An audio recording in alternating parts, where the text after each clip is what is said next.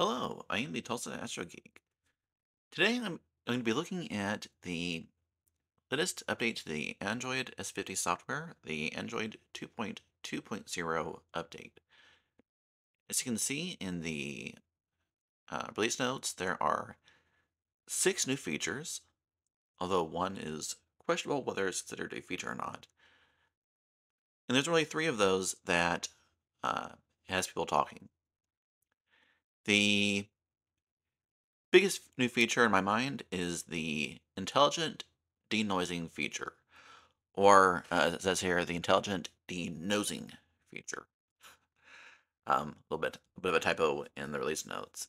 And what this does is it adds an artificial intelligence um, noise removal feature to the Android software, and that's a pretty big deal in my opinion.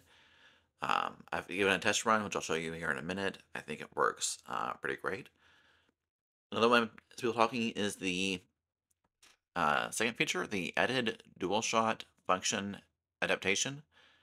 Um, my first on that, and the consensus online seems to be that this is a new feature for the new Seestar scope, the Seestar S30, which features 2 cameras instead of just 1 camera like the S50 has.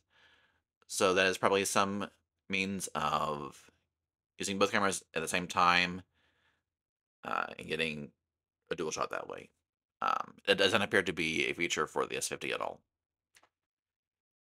The third feature that has people talking is the added launch page ads, which is not exactly a new feature in most people's opinion. I have not actually seen the ads appear yet, so I can't really comment too much one way or another. Um, I think as long as they're not, obnoxious, it's not great, but in my opinion, it's not a big deal. Um, but this video, I'm focusing on the intelligent denoising, which we'll take a look at right now. As you can see, this is a capture in progress of the Pleiades asterism, also known as M45. This is actually also using the new mosaic feature, which I'll also be releasing a video about soon. So this is if you haven't used the mosaic feature, this is a larger field of view than you would typically get.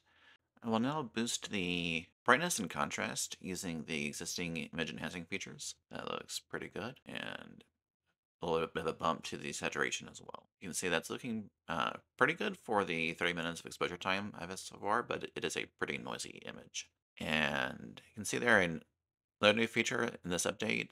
If you tap the question mark on the screen, it will label all the icons on the screen.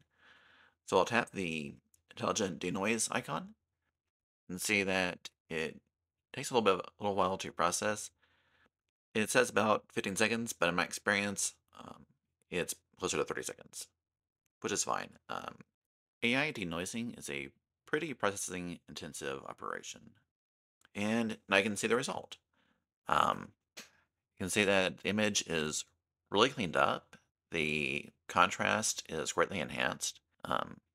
There's essentially no noise in the image now. I think it's done a really fantastic job. My only complaint here is that I would say it might be just a tad aggressive. If you tap the comp icon on the top there, you can tap back and forth between seeing the original and the denoise, and the improvement is really quite remarkable. I'm really impressed with this feature. I think it's a great update to the S50. If you're happy with the denoise results, you can uh, save the image or export it in different ways. As always, thank you for watching. Please like and subscribe.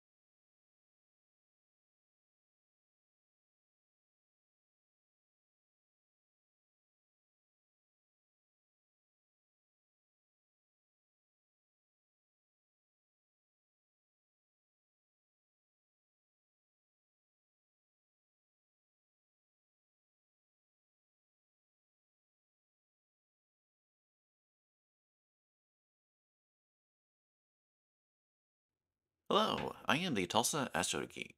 Today I'm going to be looking at the latest update to the Seestar S50 Android app. Today I'm going to be